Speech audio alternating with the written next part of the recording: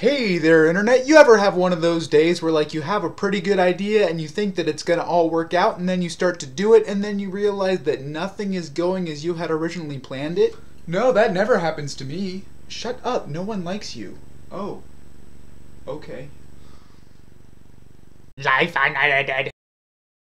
So, you're probably wondering what has gotten me into such an existential malaise currently. Well, I'ma tell you a story. You see, it's getting to be that back to school time, as I've already mentioned, and for my major, which is media, video, editing type related things, that's not exactly what it's called, but it's a close approximation. I need a fairly decent computer to do editing and filming and all of those things on. I've been using my laptop for it up to this point, but it keeps getting blue screens of death, and it's just not made for that kind of heavy lifting. And so I've been looking into the most cost-efficient way of getting a pretty powerful PC that would be good for video editing and quite conveniently would also be good for playing lots of fun nifty video games. Well, in a very fortunate turn of events, or so I thought, my university was actually having a computer sale where they were selling all of the computers that used to be in the computer labs or the dorms. And they're fairly new, 2012 desktops, and they come with a monitor, and they were only $200, and I was like, that's gotta be a decent starting point to which I can then buy components and build onto it and it'll be great. And so I had this whole plan that I was gonna buy this computer, and then I was going to buy a better graphics card and some more RAM and a better hard drive, and for about $500 I would have a really solid computer, which is a fantastically great price for a computer of that quality, and it seemed like a really good plan. Well, yesterday I got in my car and I drove to my college like this, because this is how you drive, and I paid my $200 and I brought the computer home, and then I set it up on my counter and I started messing around with it. And first of all, I had to do 8,000 updates, and as I was spending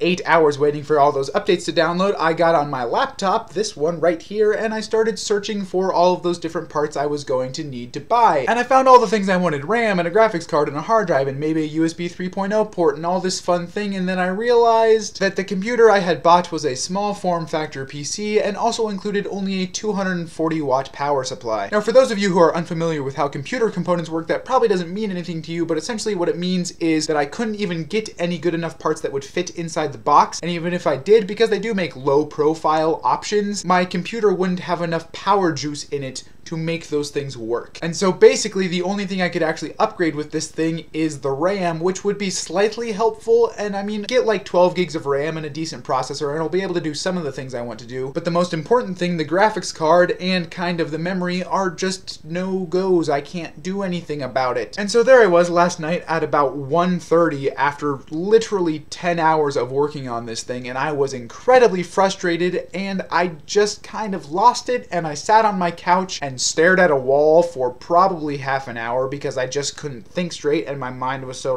activated and I couldn't go to sleep. But eventually I did drift off, and I woke up this morning thinking it's really not that big of a deal, because yes, I am short $200, but even in the long run of things, that's not that much money, and for the time being it will still be better than my laptop even without the upgrade, so that's at least worth something, and it's a decent in-between step if nothing else. Plus there's lots of contingencies. There's lots of different options that aren't just my little plan that I had that was so perfect but ended up so completely wrong. And so through all of this, I've learned that yes, you can make plans and you can think things through and you can do all the planning in the world you want to, even though I didn't do probably as much planning as I should have, because I could have avoided this whole issue from the beginning, but that's another story. But even with all that planning, sometimes things just aren't going to work out. That's the way the world is. And yes, does it kind of really just be annoying like that? Yeah, it drives me crazy because I'm the kind of guy who just wants to know what I want to do and be done with it and be good and be hot. Yeah, happiness. But this is just one of those times where you gotta roll with the punches, and I don't know what this means, but I'm doing it anyway. I guess it's rolling punches, who knows, and just kind of chill out a little bit with life. Those are my thoughts for this week. Let me know down in the comment section below. Have you ever had something like this happen, where you had this perfect, fantastic, wonderful plan and then it just crumbled into pieces? And how did you salvage it? Or did you just go cry in a corner, which would be depressing? But until next week, deuces.